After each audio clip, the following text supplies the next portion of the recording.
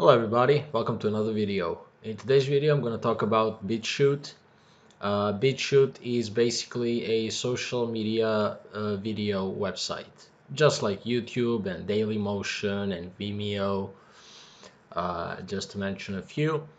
So BitChute is pretty recent. I'm not sure exactly when the site was created, but it only became popular like late 2018s, early 2019.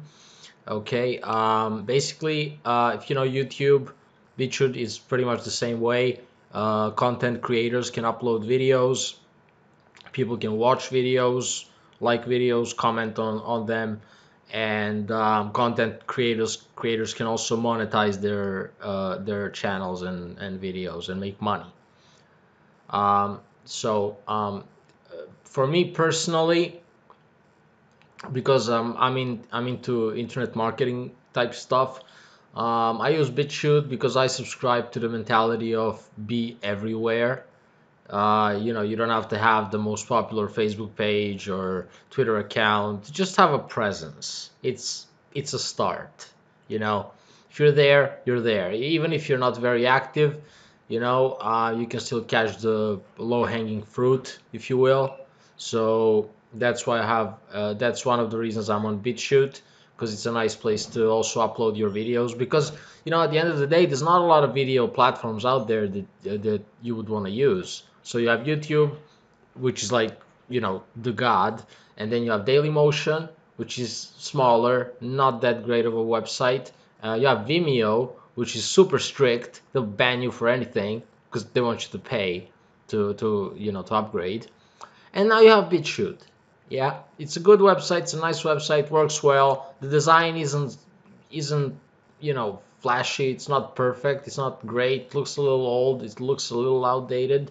But they're just getting started. I'm sure they'll work those details out as time goes by. So if you're making content, if you're making videos, you're uploading them to YouTube, Dailymotion, wherever, it would be a nice addition to also upload them to BitChute. And here's some of the reasons. One is the reach and the traffic you might get. So you never know who's on BitChute, who's going to land on your video, watch it, maybe click the link that you put in the description, come to your website, buy something, whatever it may be, your affiliate links, whatever. So you can always, just by uploading your videos there and doing nothing else, you can always get some eyes on them. You can always get some click, get some traffic. Okay. One other reason is as a backup for your videos. Now, look, honestly, if you make videos, you should always have them backed up on your computer. In fact, you should have them backed up on your computer and another backup on something like an external hard drive or cloud storage. Because, it's hard work making videos. It takes a long time processing, creating, editing, and you don't want to lose them, right? And let's say you create them and you upload them to YouTube and that's all you do and you don't keep them on your computer or nothing. One day YouTube could suspend you, they can ban you, and they can remove your channel and remove all your videos. And then what are you going to do? You're going to be able to get them back? Maybe. I don't know. I don't know if YouTube allows you to download your videos after you've been suspended, or if you can get them some other way. But in any case, the more the merrier, right? You upload them on YouTube, also take a minute, upload them on BitChute, you know, keep another backup out there, which also has a potential to bring you some traffic and clicks. Okay, you can monetize your videos on BitChute, and I will say they offer more monetization options than YouTube does. I'll talk about that later in the article. And also, frankly, free speech and supporting the little guy. We all like the underdog. Like so many movies made about that. They are the underdog. They are the little guy coming in, fighting what's the word? The behemoth that is YouTube. You know, and a lot of people complain how Facebook they have too much power. They have too much too much money, blah, blah, blah. Well, their power comes from their user base. You want Facebook, you want YouTube to have less power, to not be such extremely large monopolies. Well, get on the competitors. Get on Gab, get on BitChute, get on other smaller sites that are trying to come up. Because as long as you just stick to YouTube, you know, you can't complain, oh, YouTube is getting too big, you know. Um, and one of the reasons BitChute got its initial push was because YouTube basically last year, I believe it was, beginnings of 2019, whatever, they went crazy. They just started suspending and banning everybody, and more specifically the political right of YouTube, I guess. You know, people who weren't doing anything illegal, weren't doing anything wrong, they just started suspending people because they had the wrong opinions. Not illegal, not anything, just the opinions that YouTube doesn't agree with. And that's not what the internet is all about. The internet's about freedom, you know. So YouTube lost a lot of support then, even from people that they didn't suspend. So, you know, if you want to support, and actually BitChute touts itself as a free speech, no censorship type of platform. Now, of course, they're going to censor and delete illegal content, stuff like that, but they're not going to ban you just because they disagree with your opinion or the way you're expressing it, as long as you're civil, I guess. You know, so if you support free speech, internet freedom, and the underdog, check out BitChute. At the very least, you can use it to upload your videos, you know, get some traffic, maybe monetize them a little bit, and which is what I do. Or you can just go full crazy and just only watch BitChute and completely ignore YouTube. That's up to you. Now, as far as monetization goes, they offer a number of options. Now, they're still young sites, so they're still working things out. They're going to have advertising, but for now, advertising is currently disabled in your account. We're currently trailing the advertising functionality with a handful of creators. So they're trying it out.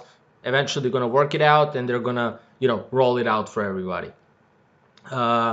Creator monetization tab. That's just you can come here. You can click. I'm going to leave a link in the description of this video, and there's going to be a link to this article here that you can see on the screen. You can come here, click this link here, BitChute monetization policy, and just read what it says on the page. It's not just some information about monetization and about advertising on BitChute, stuff like that.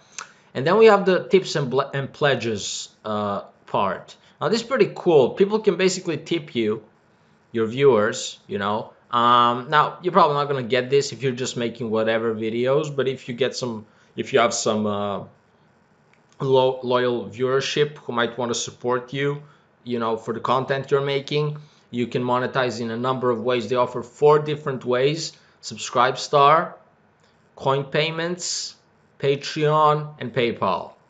Now, at first when I saw this, I thought about doing PayPal, but then it says you will require a PayPal Premier or business account in good standing to use this feature successfully. PayPal is a piece of shit. There's no good standing with them. They'll just ban you and ruin your business overnight. But that's a different story. I decided to go with coin payments. That's for cryptocurrencies, you know, Bitcoin, Ether, Monero, Litecoin, whatever. You deserve like pretty much all of them available, and you can choose which ones you want to accept and which ones you don't. And I already have a coin payments account, and I receive payments on occasion from customers. So I figured, you know, I'll add it. Why not? I mean, if you're watching this video, you might be watching it on BitChute. Maybe you want to thank me for making it for you and tip me, you know, and I'll be happy to accept. In any case, they offer a number of options, as you can see here, and you can choose which one you want to use, which is much more than YouTube. The only monetization option YouTube offers is YouTube advertising, like the ads that they show on your videos using AdSense, which is another Google product. YouTube is also belongs to Google, so they keep everything in house, right?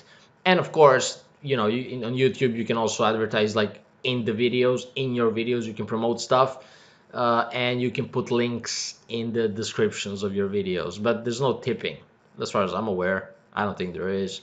Well, on BitChute you have it, and when they roll out their advertising, it's going to be even better. Now, of course, BitChute doesn't have the traffic, not even close to the traffic that YouTube does, but you know, it's a good start. We all started somewhere, right? A few other things here. When you upload a video on BitChute, it takes a little while for the upload to complete, but when it completes, they're going to send you an email, something like this: your video is ready on BitChute, the video link, blah blah blah. If any of your videos get a comment, you're going to get an email like this. This email is to notify you, and your comment has been made on blah blah blah. And after you've been a member of BitChute for 1 year, you're going to get an email such as this. This email is to notify you that the following alert has been raised by BitChute achievements, and you get like a little star type thing in your account. I don't think it doesn't actually mean anything that you've been a member for 1 year, but like, aged accounts are always more valuable than new accounts online in terms of what they can do and how safe they are.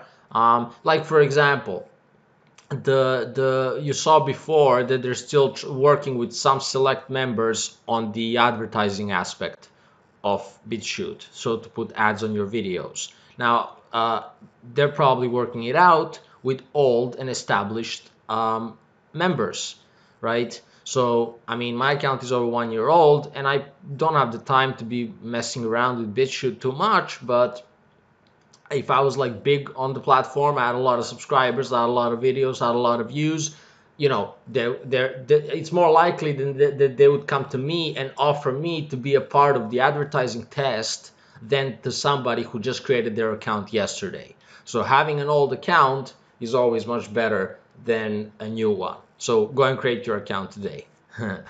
And in conclusion, basically, I like that this site appeared. But frankly, the more the merrier, because I mean, on the one hand, you can say, yeah, the more the merrier, but then you end up spreading yourself too thin. I mean, how you gonna keep up, posting on Facebook and Twitter and YouTube and BitChute and Dailymotion and left and right and up and down and everywhere? You can't keep up. Yeah, well, that's true, but at the end of the day, I think it's much better to have more of them. You figure out, work it out, automation, auto posting, stuff like that. And because if you only have one big platform that dominates any market, any industry, and then they decide to ban you, where do you go? What do you do? You're done. If there was only PayPal, if there was no Pioneer, no TransferWise, no Perfect Money, no cryptocurrency, if there was just PayPal, and they just allow you to have the one account, and then they ban you, and they ban like crazy, what do you do? How do you make money? How do you receive money? You're done. The same with YouTube. If there's just YouTube and they ban you, they suspend you like they did to so many people, where do you go? What do you do? You're done. You're gonna make your own website and host your own videos. Do you know how much bandwidth, whatever space you're gonna need to host a significant amount of videos and to have them play fast enough? And then you have to go and get traffic. It just doesn't work. So the more the merrier, if you ask me. More Facebooks, more YouTubes, more alternatives, so that everybody has a place to go and that nobody has too much power and too much control, right? Because it's not just that YouTube is too big and Facebook is too big, but these guys are like, what's the word, in cahoots. They're in it like on a team. Like, if for anybody that knows, I'm rambling a little bit, but if you know about Alex Jones, when he got suspended, he didn't just get suspended on YouTube. He got suspended everywhere because these guys are in agreement and they work together, right? And that's not good. Internet is about freedom. And in the case of Alex Jones, he was talking crazy. He's a crazy dude, but he didn't do anything illegal. He did not do anything illegal, and he did not break any terms of service or any other bullshit. So they were wrong. And even if one platform decides to ban him, that's fine. But when all of them ban somebody together and you have no place else to go, that's very bad. That's not what the internet is all about. If 5 companies control 90% of the internet and they ban you, all of them, you're done. No, that's not what the internet is all about. So I'm going to always support more companies, more alternatives popping up for any website, in any industry, in any market. Take down the big guys and have some balance in the world. Okay, guys, thanks for watching. If you want to check out my article here, there's going to be a link in the description of the video. You can click. Please like the video, subscribe to my channel, and I will see you in the next video.